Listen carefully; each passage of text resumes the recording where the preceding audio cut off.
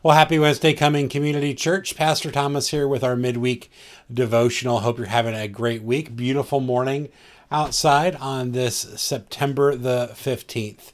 Hope that you're doing well. Don't forget about prayer meeting today, but that's the only announcement I'm going to give.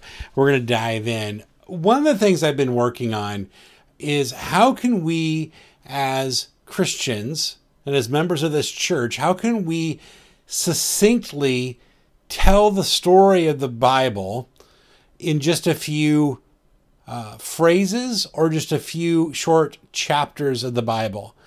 And in working on it a little bit even more yet this morning, I've come down to 6. And that's what we're going to talk about the next several weeks during our midweek devotional. Good chance that this is going to show up later as well as I kind of flesh this out more in our discipleship groups as well. Because I think having the ability to describe the Bible as a whole with just a few chapters is a powerful tool. Because let's be honest, you take a look at that. Nobody wants to read a book that thick, right? So people are going to get intimidated when you say you should read the Bible. But if you can say, let's start by reading 6 chapters of that whole book, and I think you'll get the whole gist of the book. So that's what we're going to talk about over the next few weeks as I kind of formulate this as a means to introduce the Bible and thus introduce Jesus to people so that they can have a loving, long-term relationship, an eternal one with Him. So the first idea in the Bible, of course, is in Genesis, right? We see the very beginning. Genesis 1, chapter 1, verse 1 says, "In the beginning, God created the heavens and the earth." Just in those first 5 words, right? In the beginning, well, really, in the beginning, God. We see there that God is eternal. He is ever existing. There's never been a time when God did not exist. When things began, God was there. And so we then see that God created. In the beginning, God created. He created the heavens and the earth. And the rest of Genesis 1 goes on to describe everything that God created, including humanity. And that's where I want us to focus in on today. We're going to pick up the narrative in verse 24 of Genesis 1. "And God said, let the earth bring forth living creatures according to their kinds, livestock and creeping things and beasts of the earth according to their kinds. And it was so. And God made the beasts of the earth according to their kinds, and the livestock according to their kinds, and everything that creeps on the ground according to its kind. And God saw that it was good. Then God said, let us make man in our image, after our own likeness, and let them have dominion over the fish of the sea, and over the birds of the heavens, and over the livestock, over all the earth, and over every creeping thing that creeps on the earth." Verse 27, "So God created man in His own image. In the image of God He created them. Male and female He created them.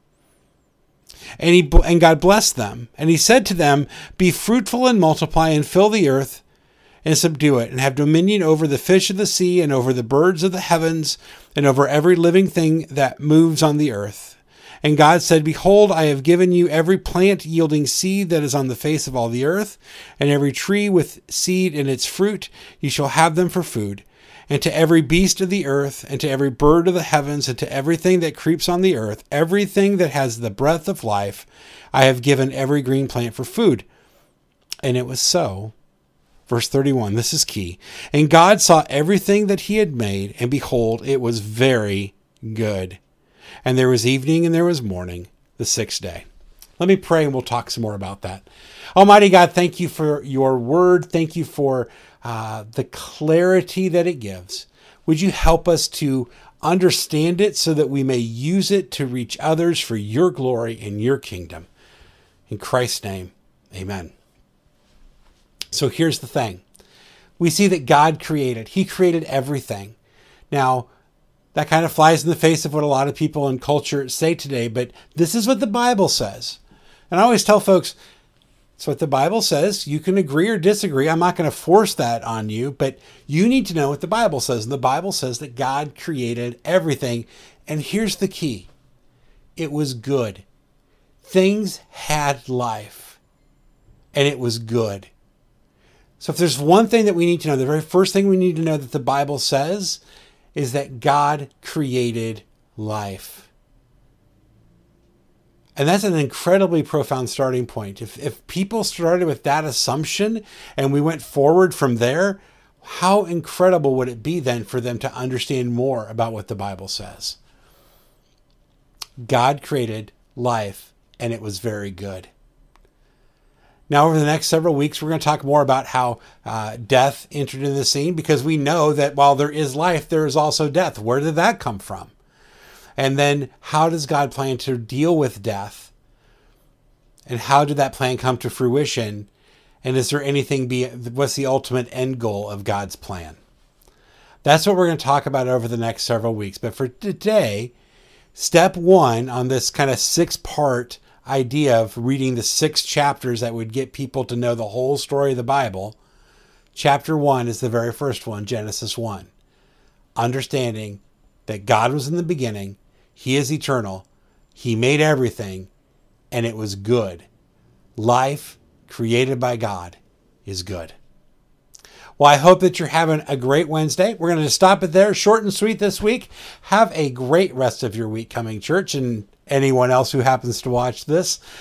We will see you Sunday as we wrap up our series on lament. Don't miss that. We'll see you then. God bless.